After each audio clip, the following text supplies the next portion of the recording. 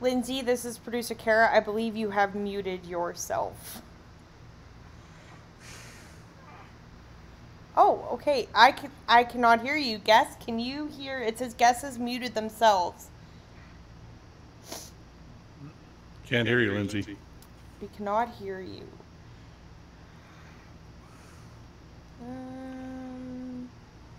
Hi, everybody, and welcome to the Agronomists, which is live. Lindsay, can the rest of you guys see Lindsay? I can see her. I can see her. I can't hear her. Yeah, I can see her. We can see you, Lindsay. We just can't hear you. It says, guess Thanks, Bell Media. has muted itself. Okay. Lindsay, you might have to leave and come back for a second here. Okay, welcome everyone to the Agronomists. As always, great to have you along for the ride. This is producer Kara Oosterhouse here right now. We are here for a great show. It's going to be a good one, but yeah, just stay tuned as we solve a couple quick technical difficulties here. And Lindsay is back, it looks like. So Lindsay, I think I'm here. There you are. Great. Yes. It kept telling me I was in the green room and the host could not see me or hear me. And apparently neither could anyone else. But I'm here now. So thank you, Kara. Yes, producer Kara is here. Jay is on holidays. I was on holidays last week. So even though we only missed 1 week and last week was the holidays or the holiday, it feels like it has been weeks since we did this. And so you know what? We'll dust off the cobwebs and we'll get this going. Hello, Warren. And so Warren is in my area of Ontario today and much of yesterday. It poured. So not only did we have a few hiccups trying to get ready for this program tonight, I lost Wi-Fi, I lost power. So yeah, it's an adventure. Live is an adventure. Okay, so welcome everyone here. Welcome to Ray DeBanco, Jason Vogt, who's watching from Manitoba, and Ray is out in Calgary. Warren, did you not get a whole bunch of rain? Anyway, we got a ton. I don't want to brag. We actually have too much. Okay, but tonight it is the Agronomists. We are back. It's August 8th. Kara is our producer for tonight. We've got two great guests. We're going to talk about swath timing of canola and, of course, harvest or pre-harvest scouting, because there's some really cool things we can learn about our canola crop at harvest time. Quickly, though, remember that if you do collect CEU credits, you can head on over to realagriculture.com/agronomists tomorrow and collect those CEU credits. Yeah, Warren says they only got 9 millimeters. Yeah, well, I apparently stole all your water because we got all of it. Okay, before I bring in our guests, I do, of course, want to say a big thank you to our show sponsors, to Mind Your Farm Business, to Canola School, and, of course, to ADAMA Canada. While other sources of innovation run dry, ADAMA is here to deliver, leveraging the world's largest library of actives to provide innovative crop protection solutions to your greatest challenges. We're all in on you. Talk to your ADAMA sales rep today. We did it. We are here. I made it. You can hear me. Let's bring in our guests, Shawn Senko and Doug Moisey. See? This is just how this evening's going to go. And Shawn, you're like a cat in a sunbeam. So Shawn, I'll start with you. Where are you recording from today? It looks like a cabin. So are you on holidays and you decided to do this? No. It's the only room with air conditioning here, so I'm put myself in to try and stay cool. It's really hot out, so yeah. Yeah, well, that was us 2 days ago here in the east. We were under a heat warning. Shawn, remind everybody, where are you based? You're near Saskatoon? I'm based out of Saskatoon. My territory is south central Saskatchewan. Okay. And where are we at with the canola crop right now? How's it looking stage-wise? It varies quite a bit from the south to the north in mine. So there's probably some, when you get right down in southern Saskatchewan, it wouldn't be that far off, another week, 10 days, all the way to, if you start going east, and it's going to be a while. Like it's probably into mid-September. So I'd say we need no frost for some of that. So there's variance. Okay, we'll put in our order now for frost at Thanksgiving and see how we do. All right, and of course, Doug joining us from the man cave. Doug, whereabouts are you based? Mallaig, Alberta, just northeastern Alberta, just north of St. Paul. So, and I cover basically Provost across to Pinoka and then up towards Mayerthorpe and then back. So a big territory. Yep, and where's the crop at where you are? It's varying. Most of it has been out of flower since about the beginning of last week. We still got a few late seeded crops that are full bloom. These were on the later seed. Some guys actually did some reseeding, but some guys are just late to the game. But this ongoing heat coming up here pretty soon is going to help us out here. But we're all over the map. There's some really nice fields that I was in this afternoon that probably 15, 16 days, the guys better get close to watching what they're doing.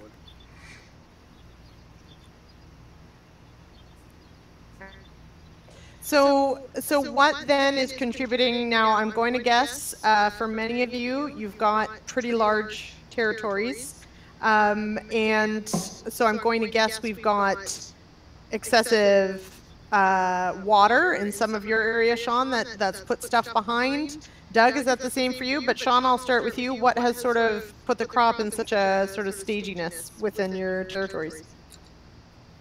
Yeah, once you get east of Saskatoon, the farther you go, the wetter it was this spring. So that's really pushed everything backwards, right as you roll into Manitoba. So that's what made the crop late in most of those areas. In our area, Lindsay, it was a combination. Okay, Doug, what about you? Really, so in most of the territory, we had actually decent moisture, but what actually really delayed the emergence was the heavy winds this spring, lack of moisture. We had a lot of crops that had variable emergence just because of soils just drying out in spots. One thing we saw on a couple of fields where the packing pressure wasn't quite set properly, and you could see actually 10 plants come up and 6 still not germinated, and they're in dry soil. So we had a lot of areas like that, and then some guys had some pretty good areas on the heavier soils that we had some pretty good emergence in, because we never saw rain until June. So most of our unevenness is from the fact of soils and how dry they were, and we didn't really have much runoff, surprisingly, for the amount of snow we had, but there was not much runoff going on in my area.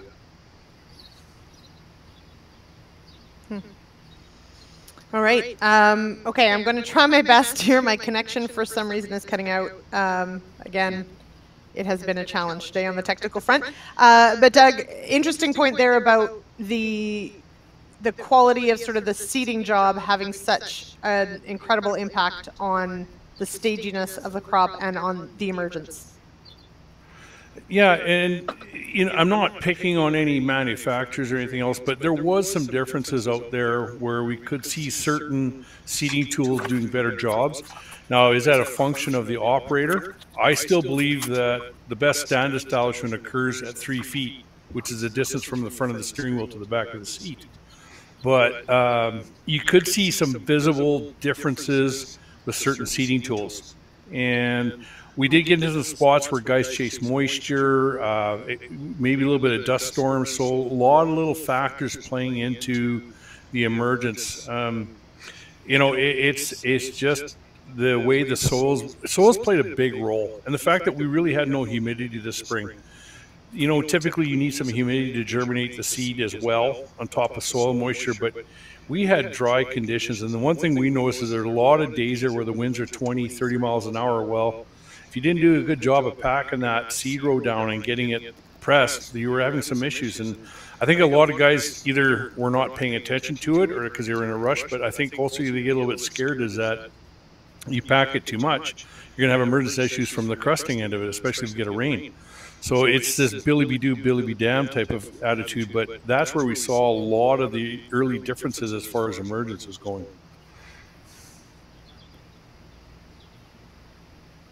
Now, Shawn, we heard from one of your colleagues earlier this season, Warren Ward, and at that point we were talking about spreading canola on maybe blowing it on, harrowing it in. Have you seen what some of those fields have look like now? Myself, I haven't, because that would be farther east. Most of it in my territory, we were dry enough to get it in. But yeah, no, I haven't personally. I haven't been through any of those fields that were actually floated or blown on. Okay, we'll get Warren to send some pictures. He was not a big fan. He was not a proponent of doing this. Yeah, it is not a best management practice, but you do what you got to do. Yeah, Jason says, wait, what? Explain this 3 feet thing, right? So yes, operator error only accounts for so much.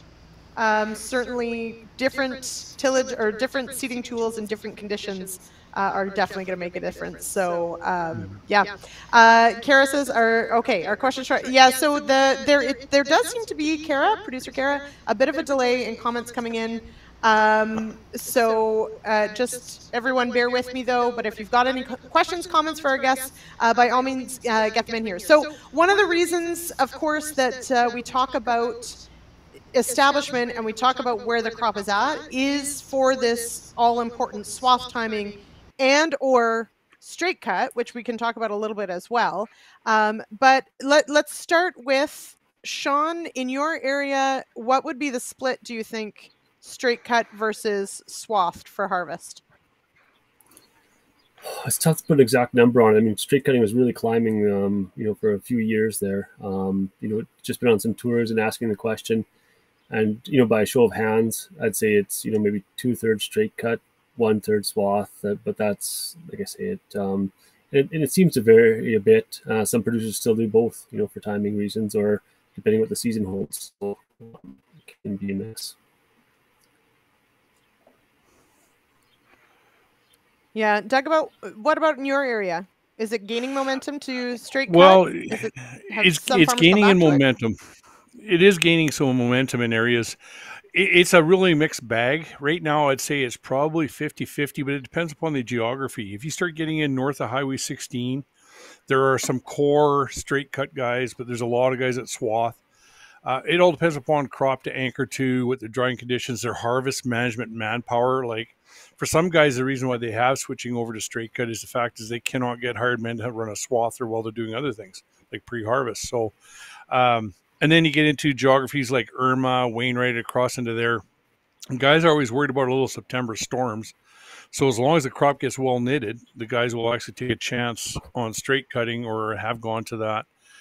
But you get into certain geographies, they still like the swathing. And the reason is that it does theoretically speed up the process where they knock it down, they can get going. And, some guys are actually split. One customer of ours and one guy that I know of, he's 50% straight cut and 50% swath. And it's just all because of a harvest management. He can get going a little bit earlier and away he goes. It is picking up more momentum. The last couple of years, there's been some areas in southern Saskatchewan, southern Alberta, where we've seen paw drop, shelling. So guys are kind of now a little bit shy. And so they've kind of backed off. But typically in the area that I'm running in central Alberta here, that's has been not a big issue, touch wood. But at the end of the day is that guys are doing that as long as they're disease free and they have a relatively even crop. Mm-hmm. Okay. So Doug, you make it sound so easy, but to me, I just picked up like 6 different possible combinations you could have there, and all the things that you're thinking about, which is why we're having these conversations. So because it isn't just as simple as, we'll do those acres swath and we'll do these acres straight cut, and that's how it's going to be. I mean, you have to have some flexibility, right? In having that plan, but then B, dealing with what the season throws at you. So Shawn, I'll ask you, or sorry, Doug, go ahead. And then I got a question here for Shawn along those lines. I was just going to finish off saying that the straight cut decision shouldn't be actually made till the day you're ready to pull out the swather. So we have a lot of guys that are on a straight cut. They will go out to straight cut, but they make that actual decision on August the 25th when they're looking at the crop. And then they'll make that decision. Is this a good enough candidate for straight cutting, or do I have to pull out the swather? And that's, everybody can have an intention to straight cut on May the 5th, but will you be able to do it on August? And so that's where, to me, it's all part of this harvest management, is that what can you actually do on that day Because if you're gut full of disease, or you're full of weeds, or you got a bunch of other little things going on, straight cutting may not be the answer for you. So, it's that game day decision. And I know it's pie in the sky. Ideally, yeah, May 1st, we're doing it, but it's still a game time decision. Now, okay, so Shawn, but that, building off that, of course, you've made the decision on what variety you're going to seed months before. Some of them, I mean, we know we have some traits here for pod shatter and those sorts of things. So some varieties are going to be, are going to lend themselves to that straight cutting option. But following up sort of where Doug's coming from, how much planning should go into if you are doing less swathing or want to do less, how much planning happens earlier in the season before that crop even goes in? Yeah, I mean, some of it is, just making sure you've got the right variety. And I don't know, we got the slide I had just this last year. We've produced WCCRC a rating system from 1 to 9 on pod shatter. So just helping with that decision. So if you know you're going to be straight cutting, choosing a variety that will stand up to the harsher conditions, and you can let stand up longer. So all right. Yeah, that'd be your first decision. Okay, producer Kara, do we have that? Did you say we have a slide of that, Shawn? I was off last week, and I'll admit to everyone watching that I didn't check any of the slides before tonight's episode. Okay, so there is a rating system for straight cutting. Is that the idea? Yes, it's been adopted by some of the companies. It's a voluntary rating system, but it's it's 1 to 9, and so we're hoping to see it in more and more products. So, right there. So there we go. Okay, here we go. Yeah. So like anything from a 1 to a 4, 1 being the most or the least shatter resistant would be more prone to or more advised for swathing. So anything up to a 4 is kind of what we consider a swath variety, and anything above that just keeps showing more and more degree of shatter resistance. So, if you've got multiple varieties, you've got a 5 and a 7, it also helps you choose, which one, if it's got to stand out, which one can I maybe leave a little longer if I need to. Right. So, and that, of course, comes into that decision, of course, of if you've got a lot of acres to cover and so you may want to use different varieties. Shawn, should we get into the why you might want to have different varieties anyway? No. Okay. We'll stick to one topic at a time. But as you said, this is a voluntary system. Doug, what do you think of the system? Well, I think anything that we can do to get a proper assessment on how well they shatter, how well the pod drop is, to help farmers basically be successful, the more the better. Every company is out there trying to strive to produce the best possible hybrid. There's a lot of good hybrids out there. It's just the shatter / straight now. People have straight cut for years, but it's how you manage it. What ideally is that if we have this scoring system, it's just going to allow farmers to make better informed decisions based upon what they have for straight cut power, for swathing power. The one thing, though, we have to point out is that harvest loss is harvest loss. It's just that there is a loss at swathing. There is a loss at straight cutting. It's just that if we are going to straight cut, we want to minimize crop loss itself. But you will still get some loss from the actual combine, going through the field. So the whole idea is that everybody's striving to get that, and I think it's a great idea. And it'll help customers make that better decision. I'm writing down notes, Doug, because I do this show every week and I always need new ideas. And managing harvest losses isn't necessarily one we've done in a while. So there you go. All right. So I do want to get into some of the specifics of actually making that, as you said, Doug, game day decision. Talk about, staging a crop and deciding exactly, when to pull the trigger into swath. So I'm going to throw to, this is a video, Shawn, of your boss in 2013. So going back into the archives for this Canola School with Clint Yerke. So producer Kara, if you could run that clip, and then we'll talk about staging a canola crop for swathing.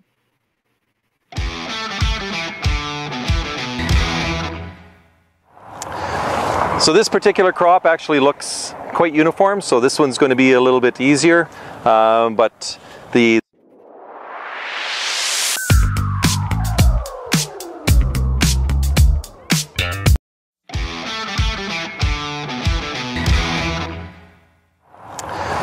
So this particular crop actually looks quite uniform, so this one's going to be a little bit easier, but the basics are that you want to check a few different areas within the canola crop to make sure that you are getting a good sample across the entire field. Make sure that you're not missing any low spots, high spots that might be of different maturity. Try to select areas that are going to be representative. So we're going to take a look at this one right near the field entry point to see how this one is coming along for maturity. So when you're sampling a canola crop, best thing to do is when you walk in is to grab 5, 6, 7 plants that you think are fairly representative of that sample that you want to make. So we'll take a couple right now. Ground is a little hard here. So we've got a few plants here. Now the time that we are looking at, this is a little bit early to be making any swathing decisions, but if you do want to get out and do some scouting, this is essentially what you want to do. Is you take your canola plant that you have and try to find the main raceme. Usually with most canola plants, the main raceme, the first flowering branch, is going to have the majority of the yield. So that's always going to be the most central one. So the easiest way to find the most central one is to bend down the secondary branches first. And here you're left with the main raceme. And to determine whether or not you're ready to swath this, you need to sample pods from 3 different parts of the raceme, so the bottom, middle, and top components. And then what we want to do is, you need to zoom in on this. What you want to do is to break these pods open and take a look at the seeds that are in here. Like I said, this is not the appropriate stage to be doing your swath timing, but if you were in the field to do that, you want to look at the number of seeds that have actually changed color. To do that is any one of these seeds that show any amount of browning on it would be considered to be one seed that has changed color. The threshold for making actually swath is 60% seed color change.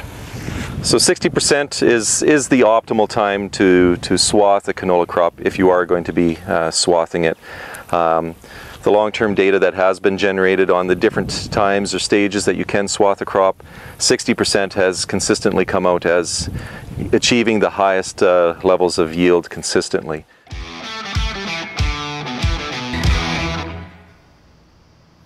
We got this, producer Kara. It's a little stutter step, but we got there. All right. So that of course was our Canola School, and a quick shout out to our show sponsors, Canola School being one of them. So the Mind Your Farm Business podcast, ADAMA Canada, and our Canola School. Canola School, of course, has all our canola-focused agronomic content. We have years worth of agronomic content on Yay! Oh my God, Kara. Okay. And of course, thanks to our Canola School sponsor, Invigor Hybrid Canola by BASF. Okay, and special shout out to Paisley. He did not know I was going to do that, but there you go. Hello, Paisley. Thank you for watching. He watches every single episode, but never comments. And I kind of wish you would. Okay, back to our swath timing decision. Love that 2013 video with Clint. Yes, it was a little early, but I got to ask Shawn, do we still use seed color change? So this particular crop actually looks quite... We're going back to the 3. There we go. So everyone, just so you know... Ray says, I feel like I'm in the Disney teacup ride after 6 tequilas. One would be enough, Ray. One would be enough in there. Okay. When we switch screens, we're still learning things. Okay. So, but Shawn, are we still at that seed color change? Do we still gauge it the same way? I mean, we are talking 10 years ago. Have we changed our opinion on how we time swathing canola? No, but it's interesting. Like we weren't pushing swath timing that well because 10 years ago it seemed to be everybody was on board. But we did a survey last year, and we found over half of growers were actually going before the 60%. So a big campaign this year was to get growers back to, we say 60% or later. There's really no reason that you have to hurry at 60, and one of the reasons is fields are variable, right? So it's you might find a spot that's 60, but one of the interesting things I learned from a grower, like a really good operator was when he said he first got his yield monitors. He'd go out there, he'd be combining, and he'd go into a low spot and be, oh, there's going to be great yield here, and he realized, no, I cut it too soon, and I've actually lost some yield in those areas. So you usually don't want to be walking around that lodged heavy canola. So you want to make sure that you're going at those areas, finding multiple areas, and not being too late. And now with the pod shatter, it used to be a concern, like 60 much past that, you start to lose yield, start to have some shatter. Now you can actually let it stand a little bit longer and let all the areas mature. So that's a great point, Shawn. So and Doug, I'll ask you. So map it out for us. So the risk really is going in too early. So why is going too early a concern? And as Shawn points out, because we've got perhaps some better shatter resistance, leaving it a little later is okay. But why that sort of timing? What happens if we're too early? Well, the thing going too early, number one, you can shrivel green seed. You can lock in green seed. Typically, a good sign that you hit it too early is that after a couple, 3 weeks in the field and you're combining, seed's red. Still shows up these days, and you can actually tell the guys have gotten too early. The 60%, just to go back because I have some age on me, I was one of the part of the team that developed that 60% number. And to be blunt, guys, I'm not following that as much as I used to be as far as main stem. I look at 60% whole plant. And so the reason being is that guys are going to lower seeding rates. They're going to lower plant populations, about 6 to 8 plants. Most of that was developed at 8 to 10 to 12 plants per square foot, so there wasn't much branching. And then if you take a look at the newer hybrids, especially the ones with straight cut or higher shatter score, it's a very multi-branch plant. And when you look back at the work that was done by Angadi and even Neil Harker, when they did the research work on the lower plant populations, the actual yield on the main stem is actually not as critical as it is on those side branches. So with a lot of the customers that I deal with that they say, hey, is it time to swath? Typically, I'm 80 to 90% seed color change on the main stem. And I am sampling usually pods from first pod to the middle of the main stem, looking for seed color change, because what we're seeing in some of the newer hybrids is that you'll have color change on the first pod, and then the second pod has hardly any. And so you get to third and fourth. So for me, it's a whole plant approach now. I find it's a lot more successful, and it's just because of the way the hybrids have gone is into a more of a branchy basket type. But when it comes down to is that we're going into the next couple of weeks, I know in Alberta we're going to be warm. We definitely want to be on that later side because those side branches have a lot of seed this year, and they're still basically very translucent. I was in the field this afternoon where the seeds are firm to roll on the main stem about halfway up and all the way up on those pods, but the side branches are so translucent, they're probably at least 3 to 4 weeks away before being ready. So color change will be a little bit later on that main stem. Okay, so, and that, I guess that's one of my next questions. Shawn, if we're looking at, the timing it takes, is it driven just by heat? Is it just days? How do we sort of gauge how much time you have to sort of wait and go back and check? Should you be checking every week? What should you be doing? Yeah, I mean, you check initially, then it can be 10% in 2 days if the conditions are right, and it just depends on we get really cool, cloudy, rainy conditions. It might take a bit longer and not the change, but once you keep going to get close to that 60% or later, and like Doug mentioned, really checking those side branches because that's a lot of the yield. We just came out of a combine college in Manitoba, and that was one of the points. You initially lose 10% because, or up to, you could lose 10% just due to shrinkage. But then trying to set a combine for those tiny little seeds that, are smaller and lighter, it's even harder to set the combine. So you're probably losing again out the back of the combine. So, it's important to be in there checking multiple times. Now, and I think, you've both mentioned, the choosing a good candidate for straight cutting versus swathing. So a crop that's well knit. And Doug, you've mentioned the difference in, say, plant stand counts, those sorts of things. So variability is one of the things we have to take into account, of course. But as you said, so that plant architecture, right? So how branched, how variable, those sorts of things. So Shawn, if I'm looking at a field that that is quite variable. And we definitely saw that. I mean, I don't want to even hearken to last year with the zombie canola that we talked about that came back to life. But definitely this year, you know, if there was a reseed, or if there was, you know, those sorts of things, or you've got low spots, or you had drownouts, those sorts of things, how do you make that call as far as staging that field when you've got that variability? Oh, we lost Shawn. So Doug, I'll ask you. And then we'll go back to Shawn. How do we adjust for variability? Well, so I guess it's ultimately is still the producer's decision. It's whatever he's willing to risk. What's his swathing horsepower? Does he have an auger header, like what a draper header? So what is his capacity? Last year we had guys that they were suggesting swath down, and they decided to go.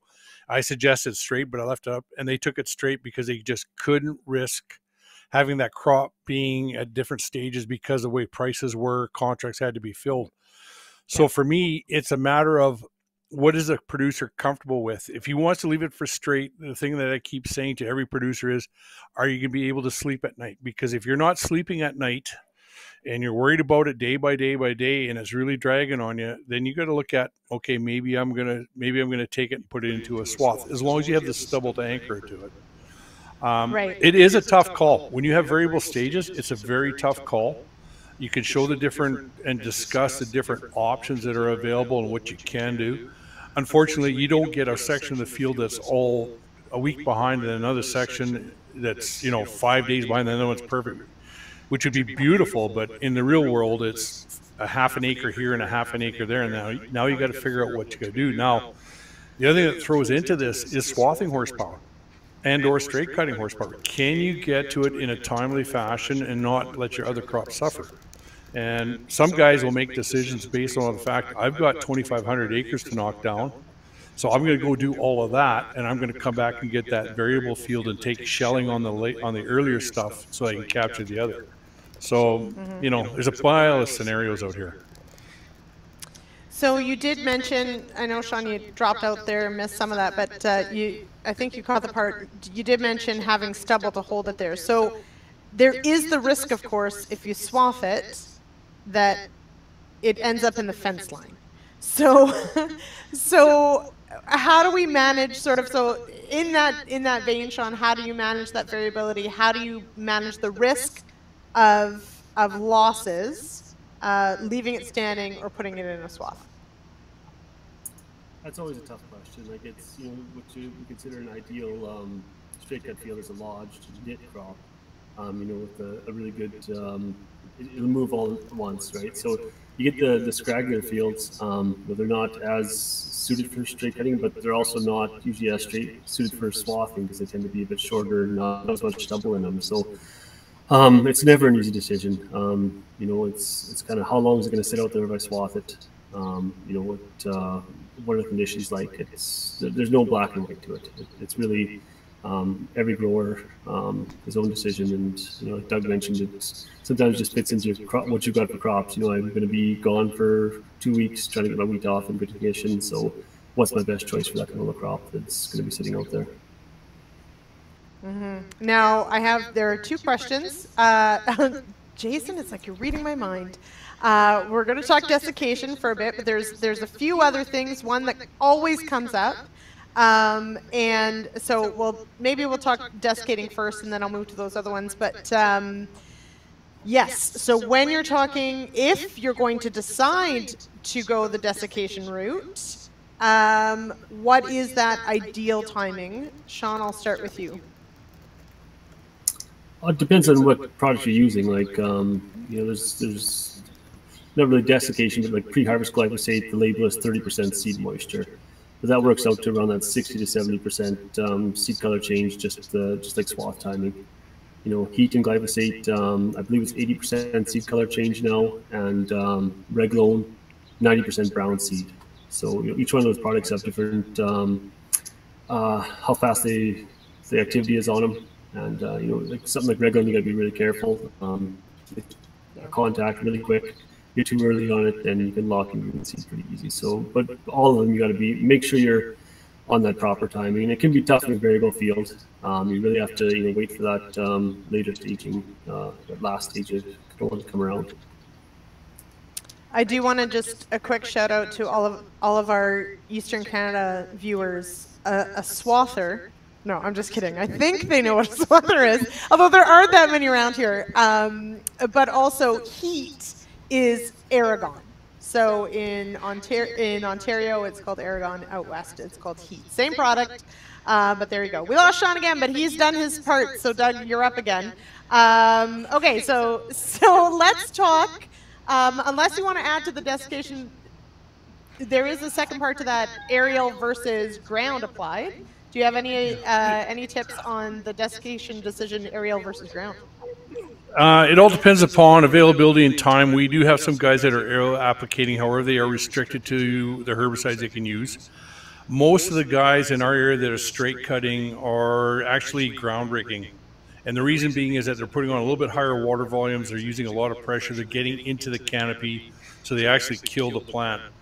As canola gets a little bit older, gets a thicker waxy cuticle layer on the pods and everything else a little bit later on, it's a little bit tougher to absorb. So you want to get it into that canopy so that plant gets that good absorption, and it helps speed up that process. Some years it really works well, the desiccation process, but we've had the odd year here where 20 days later, nothing's still happening, and that's just because that waxy layer was so thick and nothing got penetrated. But the desiccation is a nice way to even out, other than Mother Nature. A good -7 for about 8 hours will straighten out and desiccate a crop perfectly, but we don't want to see that till October. Well, so that was one of my other questions, is what we also hear is if we have a earlier than wanted frost, do you run out in swath? Or no. Okay. Why not?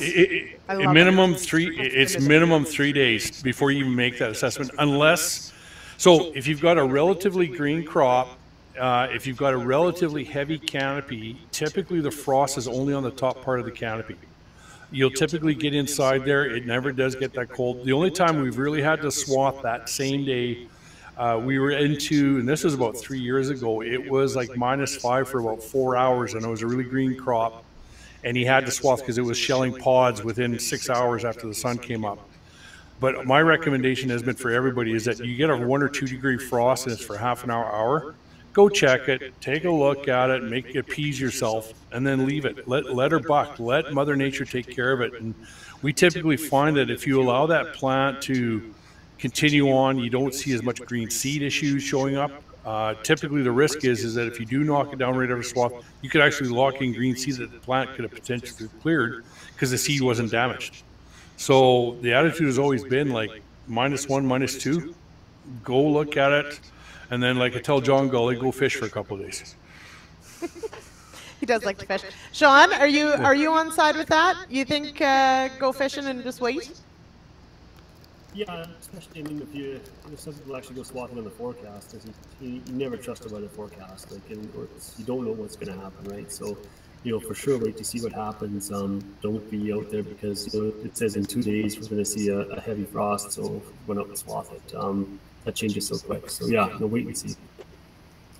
Yeah, absolutely. Good point. To add to that, Lindsay, I was just going to mention is that if you get, let's say, rain, half an inch, 2/10, 3 inches of rain, and you get cooler conditions, then all of a sudden a frost, the water will actually act like it'll take the hit for you. And we've seen that before, is where rain will actually take the hit on a frost, and you never do see those issues. So, but it's a field by field comparison, and you get, of course, your hilltops, your lowlands will always get hit, but there's a lot of factors involved. You just don't jump on the swath and away you go. All right, now I do want to talk about late season scouting, at least briefly, and we're rapidly approaching the end of the show here, which has flown by. So but I do want to talk about this. The other end of the spectrum, of course, is heat. The heat of the day. So Doug, you've got a visual here. So is there an ideal time to swath a canola crop? Well, for temperature-wise, I don't want anything over 25. Ideally, even with a good humidity, the crop just gets too hot. And if you show a picture of a swath there I took, I don't know if she'll pop it up for us. Yeah, producer Kara, please don't start Yeah. the countdown. We just want the picture. I'm sorry, Kara. you can unmute and tell me to go to HE double hockey. So what I did here, I don't know if she'll show it, but anyways, long story short, nope, next. Go through. Next. It's the one of the Go through. swath. There we that go. one There we go. Okay. Perfect. Yep, that's Okay. So this was a gentleman that it was 29, 28 degrees Celsius, and he was swathing during the heat of the day. So what I did is I took an infrared gun and I got him to hold off swathing till it hit about 24, 23 degrees Celsius in the evening. And I went back the next day at 2 o'clock in the afternoon, and the outside of the swath actually was close to 30 degrees Celsius. When I went in underneath and I took the temperature, the ambient air temperature with this infrared gun in the soil and on the stems underneath the swath, it was down to 14 degrees, which was the overnight temp.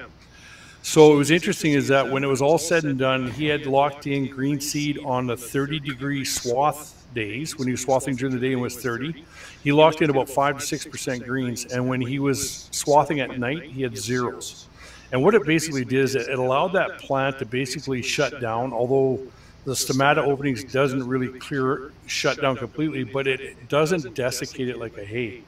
So to me, it's below 25 is you want to swath. Now, if it's 24 and you got good humidity and they're calling cool nights, keep going. But when we're supposed to hit like 29 and 30 here this week, which I hope nobody's swathing yet, those are the wrong temperatures to be going. And it's also understanding what is color change at the right time.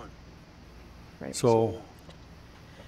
Okay. So and Shawn, that's one question, or that's one thing that I know experienced growers know this, but I think it's worth mentioning the importance of making sure we're gauging seed color change, not pod color change. Because why is that important? Why does the pod not tell the story the seed does?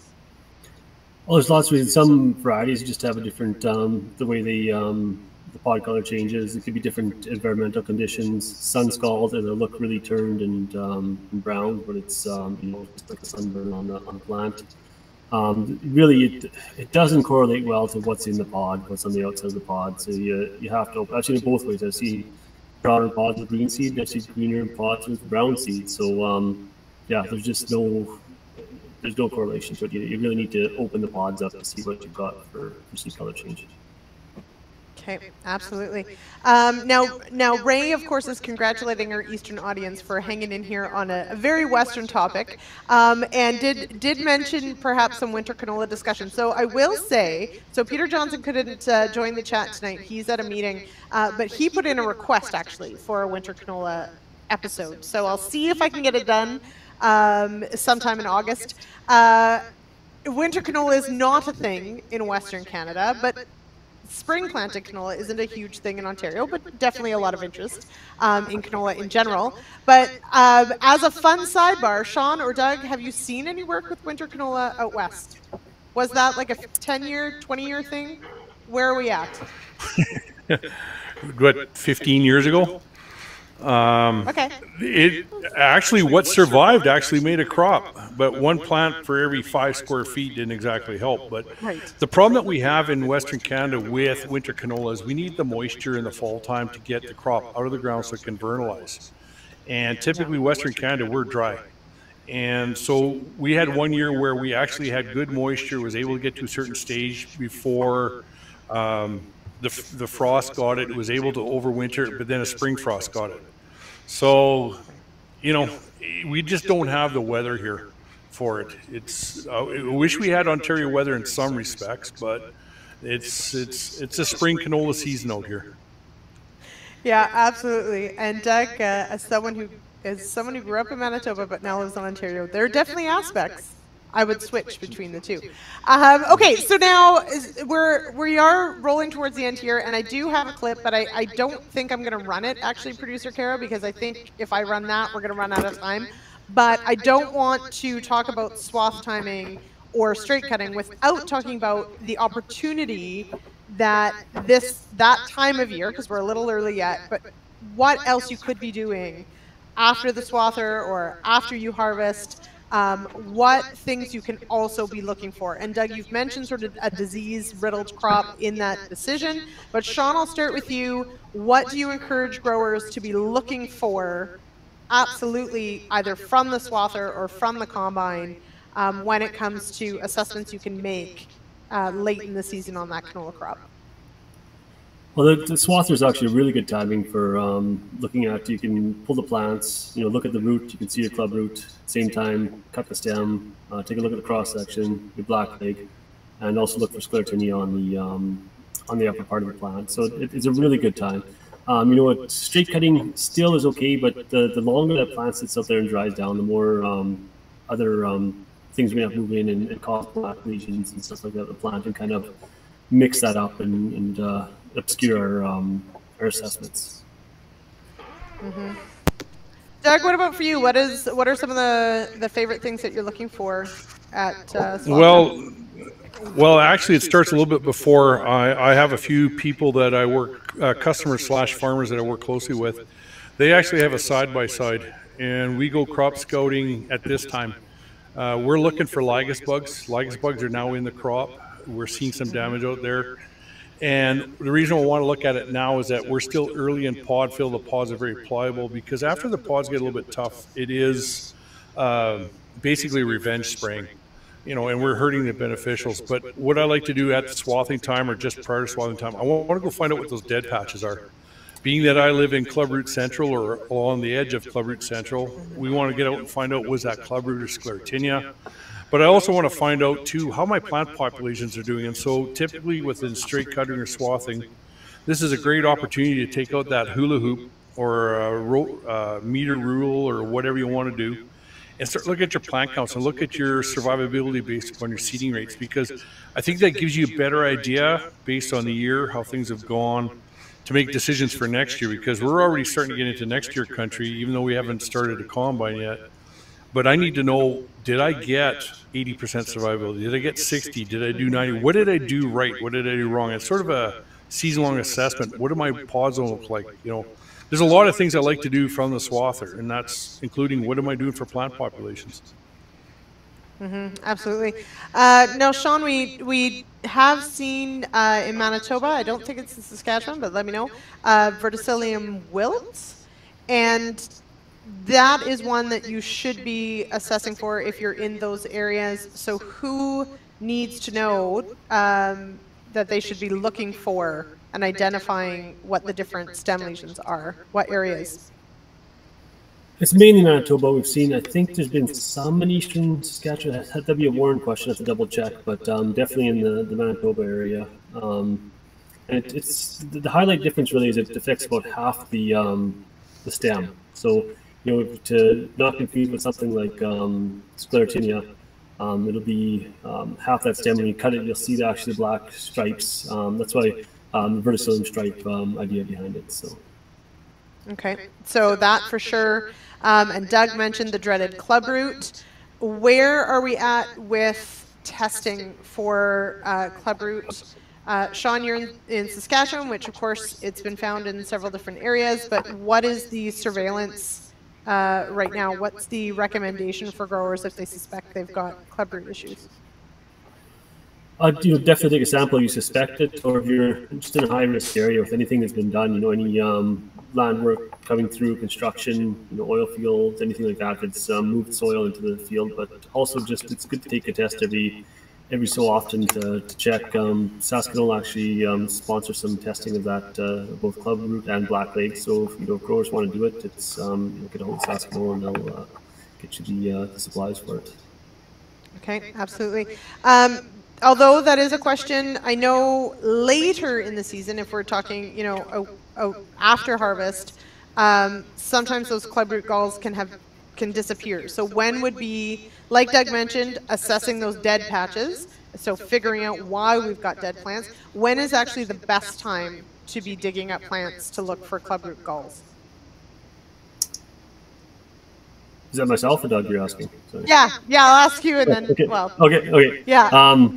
It's like Doug mentioned, they're really looking for those dead areas. So, I mean, that's, you really need to know why are those dead areas out there. So really any time in the season, It kind of depends on how much moisture you've got, what the growing conditions have been like on how fast that disease will progress. But you tend to see it more in the later season. That's when you can actually see those clubroot galls larger and easier to find. But anytime you've got something weird going on, wilting plants, dying plants, get in there, pull them, and double check. Absolutely.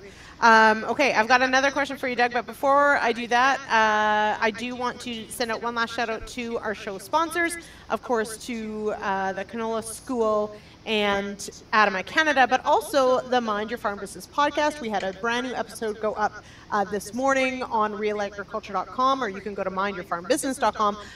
Today's episode, the latest episode, is on personality assessments and how they can help you have a better work culture and farm team, and it's a really good one. Todd Miller is the person who's interviewed. He came to work with the Real Agriculture team, and really fantastic stuff. So give that a listen. You can download it from the site or anywhere you get your podcasts. Okay, question then for Doug. Keeping on the swath timing / harvest timing scouting, I do want to talk about blackleg a little bit. So you are, of course, in clubroot country. Clubroot, I'm going to guess, is the bigger concern, but blackleg is always a concern. So how important is it to be pulling stems, snipping stems, and getting a handle on blackleg in your fields as well? Well, it's going to be very important, Lindsay, because you have to understand your total disease package. We do know that blackleg is prevalent throughout Western Canada. Some areas you do see a little bit more because of tighter rotations and or things that are going on. We're typically been seeing the last couple of years in areas where early flea beetle feeding, some early season hailstorms has basically helped with the blackleg. Not helped with the blackleg, it has caused more blackleg. The thing that happens though is that because of adult plant resistance, seedling disease resistance, we do see it, but you need to understand what's going on. So that's pulling plants, cutting the stems, look for the black fingers. And you will actually see in some areas, we have seen actually where blackleg has been the killer of the canola crop. It hasn't been the clubroot as we suspected. Going back to Shawn's talk about clubroot sampling, you will actually see though late flower where especially under a lot of heat, you'll find areas that are wilty looking and everything else, and you can pull it up. You can find clubroot galls. They are affecting early. So like Shawn said, any time is a good time to scout for clubroot. And the interesting part is that once you get a gall form, that means you're putting spores back in. So the nice thing about clubroot resistance, although it's not immune, it does minimize the amount of spores it's putting back in the soil. But the majority of plants will not have a gall, but you still see the odd plant may have one. But it's nothing to get alarmed about. The whole idea is that if you have not deployed clubroot resistance in your fields yet, you need to, because one of the things that's always been found, and then even when I was with the Canola Council, everybody deploys a year too late. So if you haven't already deployed clubroot resistance, get that into your farm rotation, for sure. Okay, yeah, absolutely. And if we haven't terrified all the Easterners yet, we could just keep talking about all the diseases and all of the insects that love to chew on canola. It's okay if it's new to an area. You've got lots of time. It'll be fine. It's like when soybeans moved west. It was, the most wonderful crop because nothing impacted it yet. But then all the pests show up. So there you go. Yes. So very quickly though, Doug, you did mention ligas feeding. We are a little ahead, of course, of swath timing. So Shawn, what else, just quickly, what else could farmers be looking for when they start to do that initial scout? Are there any insects of concern that farmers should be paying attention to? Oh, I'm actually doing grasshoppers this year, so there's not much to do at that point for pre-harvest intervals, but they will eat anything green, even in a swath. So you want to be scouting before that point to know what you've got out there. And Doug put a really good point on the plant counts. That's one of our campaigns out right now, is making sure you're out there and counting plants. You're right back to this whole swathing, looking for maturity. It's way easier on an even crop. So knowing what you need to do to get that even crop. So those are the main ones. The diseases we mentioned. And then the plant counts. Yeah. Grasshoppers are an interesting one. And actually, Shawn, you mentioned pre-harvest intervals. I'm so glad you did. And this is my PSA for everyone to remember. A pre-harvest interval is from when you spray to when you cut, not when you harvest, right? Yes, yeah, when you remove that plant from the ground, I guess, when you make that cut. So, yeah. So any of your insecticides, herbicides, fungicides, we got spray2swath.ca. It's really good. Go in there and make sure you've left that proper timeline to be safe. There's one other bug, Lindsay, I'd like to add, and that's diamondback moth larvae. They are out, and we are seeing them. And right now on the sort of the mid-seeded crops, it's about playing right into the game of the larvae. Is that moth laying flight was about 10 days ago, maybe a little bit earlier. And so the larvae are starting to hatch. And it started coming right about the same time that the lower leaves will start nesting. So they'll quickly move up onto the pods. And what the damage they do is they skin the pods. And it's not so much that they attack the seed, but it's the actual drying down the pods that causes massive shelling. When I was Shawn's age, working for the Canola Council in Western Saskatchewan, I saw a field that turned from green to white in a matter of a day. So it's something the guys need to stay on top of. So it's a matter of, there is on the Canola Council website how to sample for them, but stay ahead of that one because it can sneak up on you. Yeah, absolutely. Great comment. Doug, I think you're trying to tell us you're much older than you are. But we'll see. I got called senior agronomist the other day, and I just about flipped the lid. Did you? But yeah. Oh, but that means you get all the discounts at the restaurants. So it's no, fine. I don't get. I'm not that old. I may look it, but I'm not that old. I can't wait to do that. Anyway, all right. Okay, we are out of time. Thank you both. Thank you to Shawn and to Doug. Thanks very much for joining us. I know we had a few hiccups with tonight's broadcast, but I really appreciate both of you sharing your time and your expertise with us. And let's hope, fingers crossed, that we don't have to have any of those panic moments of running out to go swath because we get the dreaded F word. But great tips from both of you. Thank you so much for other things you should be looking for and spending time on. So I really appreciate that. And yes, a shout out to everyone in the comments who's following along tonight. Even for those of you in the East who maybe don't grow canola or may grow winter canola, still a really fascinating crop. So thank you, Shawn. Thank you, Doug. Thank you. Thank you. Alrighty, and of course we are back next week for the Agronomists, Mondays, 8 p.m. Eastern. I think next week we're actually going to focus on some insects. We're going to talk wheat midge and wheat stem sawflies, so don't miss that. That'll be a really cool one. Of course, head on over to realagriculture.com/agronomists to collect those CEU credits. And a huge thank you to our show sponsors for making this all happen. The Mind Your Farm Business podcast, ADAMA Canada, and the Canola School. And thanks to everyone for joining us tonight. And big shout out to producer Kara. We did it. Yay. Okay, have a great week, everybody. Cheers.